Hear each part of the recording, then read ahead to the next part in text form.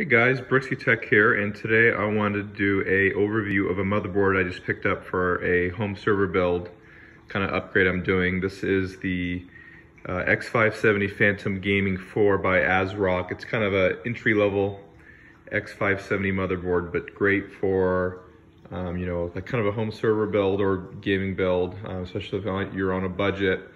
I picked this up for a great deal on eBay. Actually, it was a used board for about $90 shipped. So definitely good deals to be had if you're patient.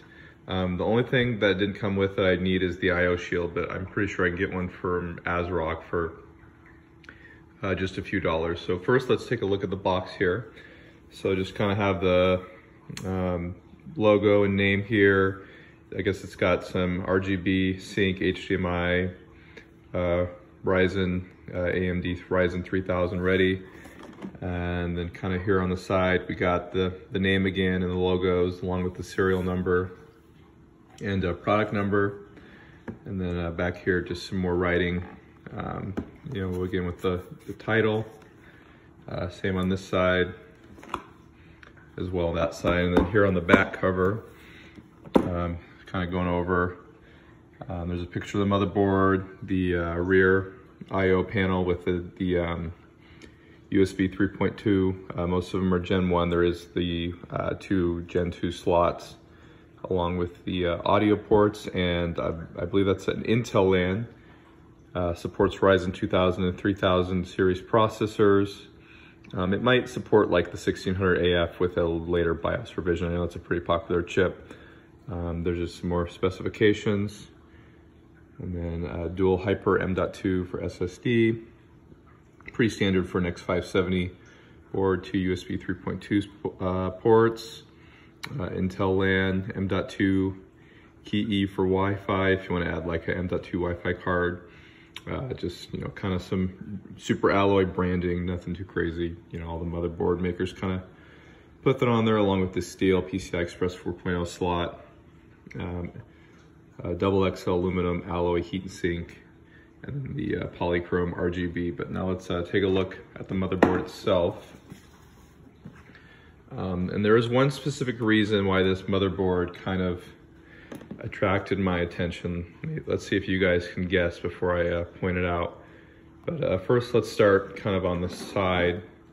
Again, so here's again what the actual ports look like. So you have your PS2, your USB 3.1 Gen 1 ports, and then your Gen 2 ports, just two of those, but most of them are the Gen 1.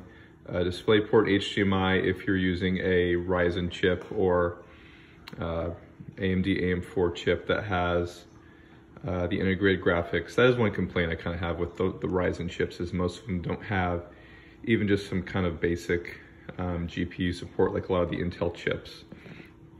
Then we've got this pretty beefy AsRock heatsink, and then kind of going over, there's the Pci Express. This is your full 16x slot for like a video card, and then you have the M.2 slot. I'm pretty sure these run full Pci Express 4.0, so if you spend the money for the expensive NVMEs, you're gonna get some good speeds out of those. And then you have the PCI Express 1X slots, and then another 16X slot. This one I think only runs at 4X. Also depends on what Ryzen chip you're using, like what generation, versus 2000 versus 3000, and you know the 4000 chips. Zen 3, when those come out, those might actually have some more lanes as well. But if you'll notice, these PCI Express 1X slots are cut, or well, not cut, but they're left open, which is a huge draw for me because I have a bunch of kind of older hardware cards that I'm going to be running with this that are like a 4X or an 8X. So that saves me from having to like kind of cut or use like a soldering iron to melt that.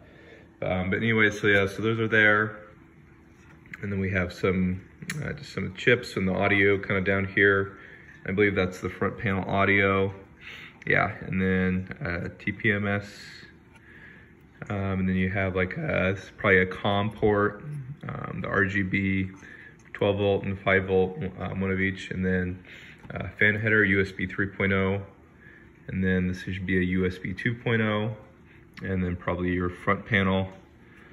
Audio there, yeah, HD. And then you have, one nice thing about this one is if you have a lot of drives, this actually has 8 SATA ports. So you have 2 here, and then you're gonna have 6 more right here. So if you have a lot of drives or optical drives, that's definitely nice. And then you have, your 2 NVMe slots, and then there's the M.2 if you have a Wi-Fi.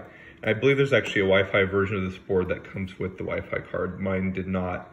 But you could pick these up on eBay pretty cheap, even one that has like AC and Bluetooth combo. So I'll probably pick one up just so I have the Bluetooth, like if I want to connect like a controller or something. And then going back up the side again, so the other SATA ports, another fan, and then you have your chipset fan. Hopefully that's not too loud. I know that some of these X570 boards can be pretty loud. Another USB 3.0 front panel header, your 24-pin power supply connector. We have our DDR4 dual channel RAM slots. So I believe it goes 2 and 2. I'd have to double check the manual, but I'm gonna be running 4 memory slots. And I'll do a different video kind of on my server build. Then you have your AM4 socket, pretty standard there. And then just a single 8-pin instead of like the 8+4 that you've seen on kind of some higher end motherboards. Looks like just the BIOS version 2.2 is what comes with it, but I'll definitely upgrade that. Another fan connector here. Wish I had a few more fan connectors. I'm definitely gonna have to get some splitters for my needs, but for a cheap motherboard, can't complain too much. But yeah, kind of just do some sweeping shots over it. If you guys have any more questions about this motherboard, let me know, and make sure to leave a comment down below and give this video a big thumbs up and subscribe for more content, especially if you want to check out the server build that I will be doing this. I have a Ryzen chip on the way and some RAM, so it should be a good build to follow and lots of fun. All right, thanks for checking this video out. Bye.